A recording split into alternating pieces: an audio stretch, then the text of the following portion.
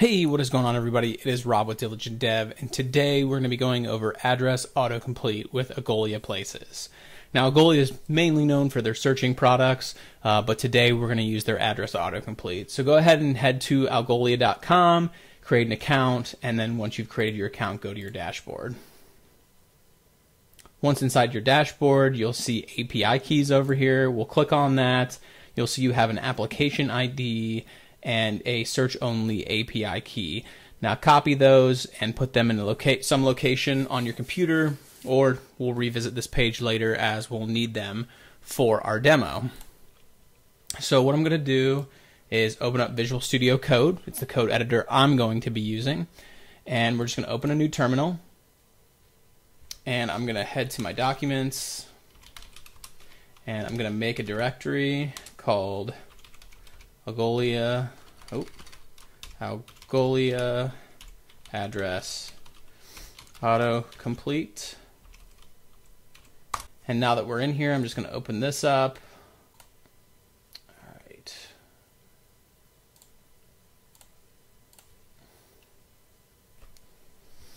Okay, so we're working with just a blank directory right now. We're going to add two files to it. The first will be the index.html.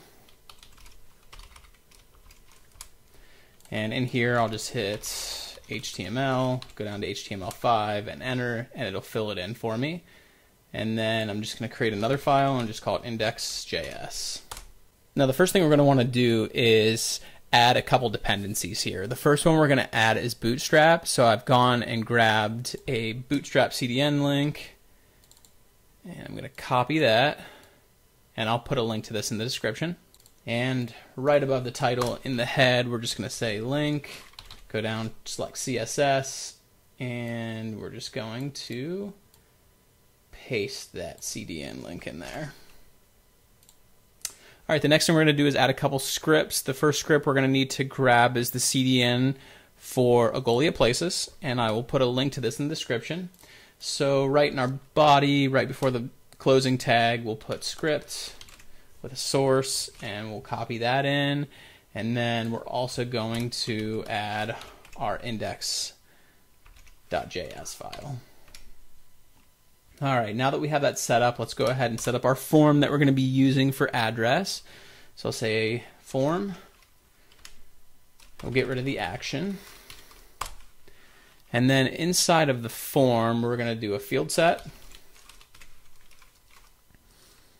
And we'll give this a class of container. And we'll give it a margin top of 4. That's a Bootstrap class. And then we'll give it a legend. And we'll just say Algolia address autocomplete. And then we're going to have a div with a class of row, and inside of that div we'll have another div with a class of col-md-6, and inside of here we'll have a label. We'll say this one's for address. We'll put street address as the label, and then we will have an input. Type will be text, and we'll give it a class of form control and an ID of address.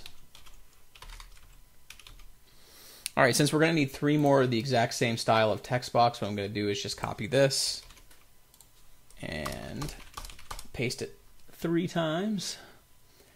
And in here, we're going to do city. So we'll say this label is for city. And then we will also give it an ID of city. And then for this one, we'll do state. We will give it a for of state and an ID of state as well. And then we'll do postal code here. And we will give it an ID of postal code down here and change the label to say postal code. All right, so now we have our form set up. I'm just going to go ahead and save this.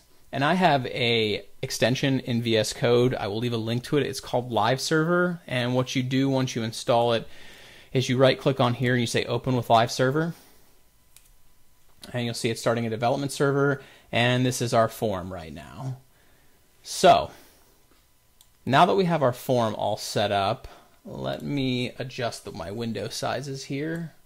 All right, so now that we have that all set up, what we're going to do is we're going to write a JavaScript function inside of our index.js. So we'll wrap this because we're going to fire it instantly. So we'll say function. We'll say var places autocomplete equal to places. And we'll put a config in here. So we have our app ID we're going to need. So I'll head back over to my API keys. I'll grab the application ID, put it in there. We're also going to need our API key. So I'll head back over here. We'll grab this search API key and copy it and paste it there. Yep, a comma there. We'll grab our container that we're going to be using for this. So we'll say document.query selector, and we'll just grab it by an ID of address. Templates, and we'll say the value equals a new function. We'll pass in the suggestion. And then we'll return the suggestion.name. All right, so after our template, we'll say configure.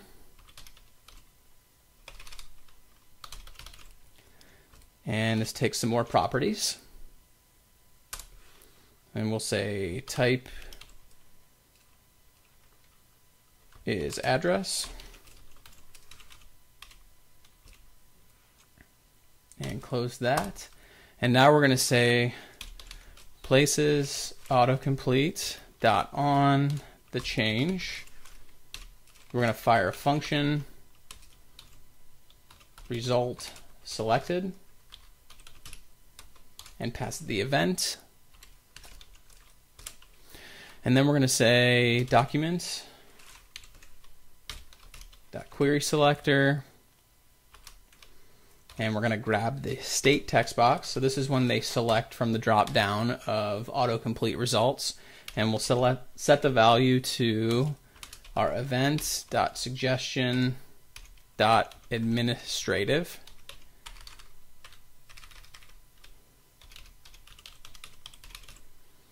Or else we're going to select it to a blank string.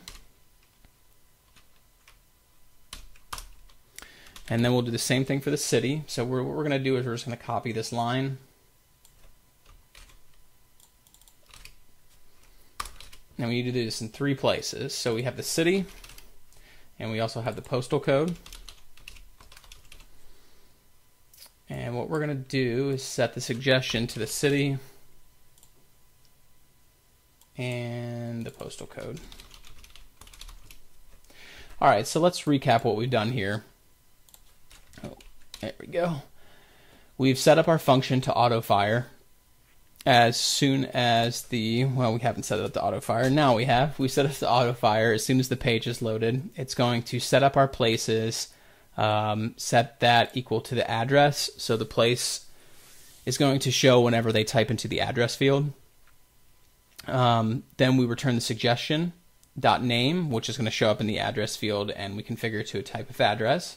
And then once we select one of those out of that list, what we'll do is we'll set everything else, and I'll show you that here in a second. So what we'll do is we'll save everything, and we'll go back, and you'll see now we have this little icon here, map pin icon. And if we start typing in here, you'll see that we start to get results. And if we select one of these, you'll see that it starts to show up, and I must have messed something up. Let's see what we got here. So ID of postal code. Let's see here.